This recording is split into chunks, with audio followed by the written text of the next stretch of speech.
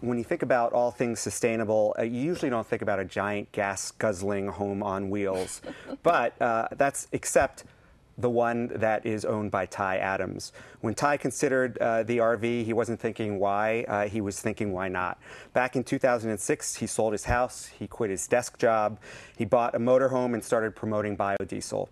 The idea evolved into what today he calls Soul Trekker, and our Ann Reese dropped in on Ty and the Trekker to give us an up-close and personal look.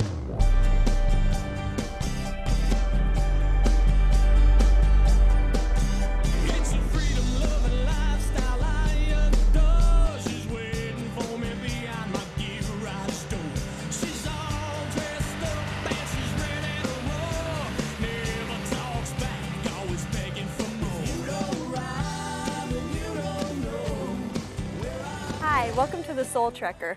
This RV, according to its co-designer Ty Adams, may be the most eco-friendly motorhome in the universe, so we've come to Northeast Portland to ask Ty to explain.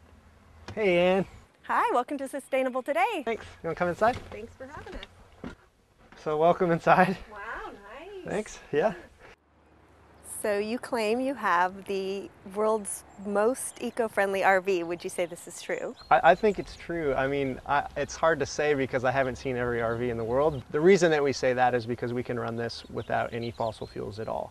And that was the whole point of what we did with this rebuild, was to take a vehicle, and this old gas-guzzling RV that had, was covered in vinyl and had a lot of kind of nasty materials in it from an ecological standpoint, and take those out and retrofit it with more environmentally friendly materials, and then retrofit all the systems so that we could run them on renewable energy. So we've got solar electric panels so that we can run all of the electrical systems inside the house off of the sun. And then we've got solar hot water, so we have like hot sink water, hot shower water. We can go about 3 or 4 days without any sun at all. So you mentioned vinyl. Right. And it appears to be very, very toxic. Can you give me a little information about the toxicity? Of course, yeah, and I appreciate getting called out.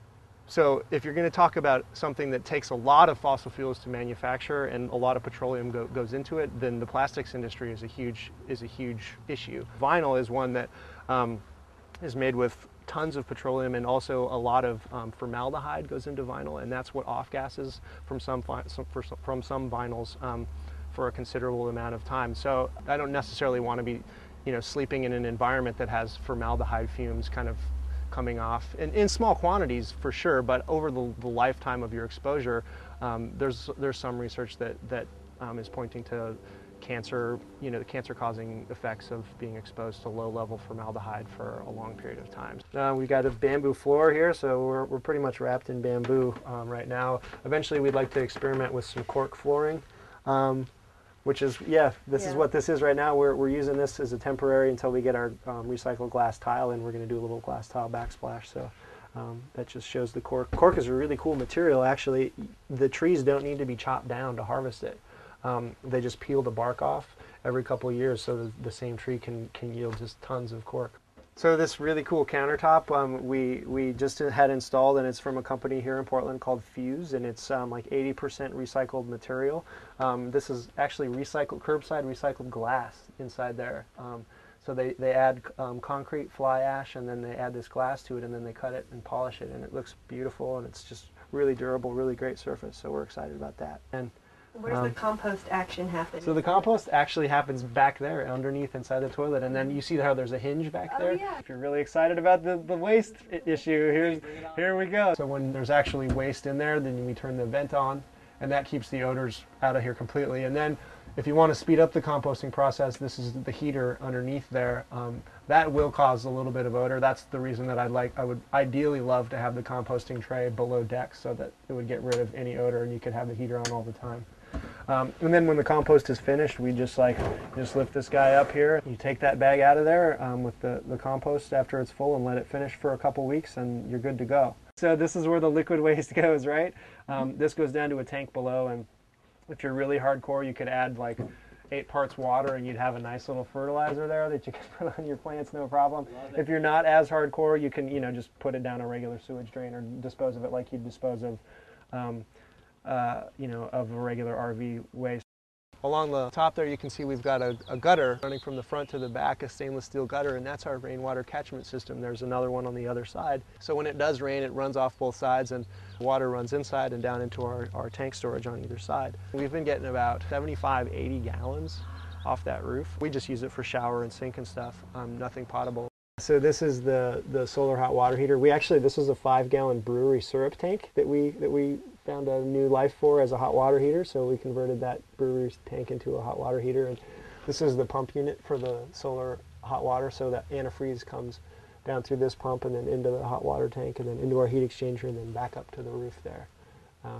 We've got a little thermostat that will control the whole system for us kind of automatically. What you got up front here? Well, up front we actually have the engine. It's a 1993 engine that has 8,000 miles on it, and we can run biodiesel in it and have run biodiesel in it 100% with no issues at all.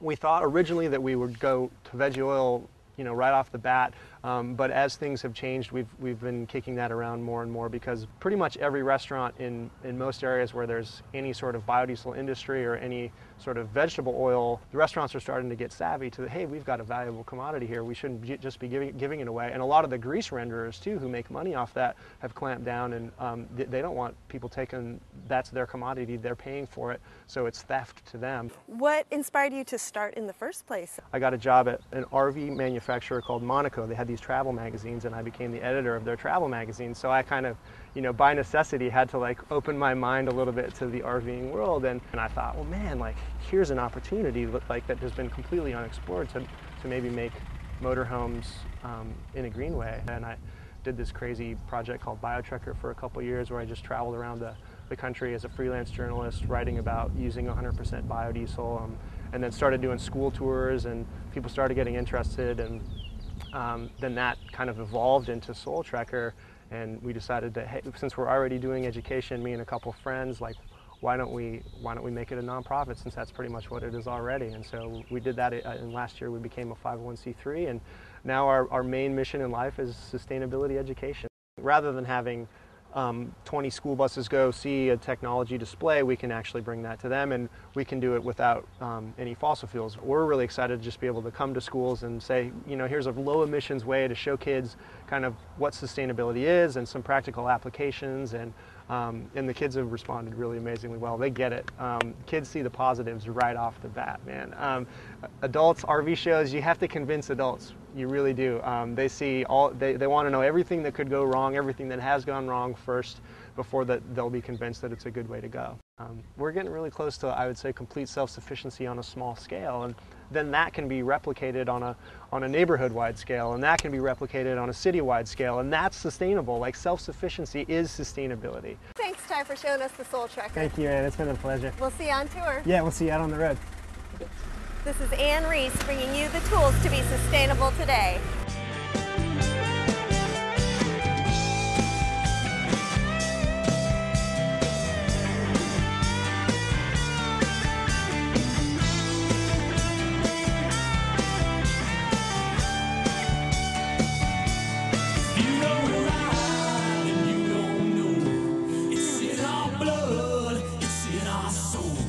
It's all about the healing you get from the open road.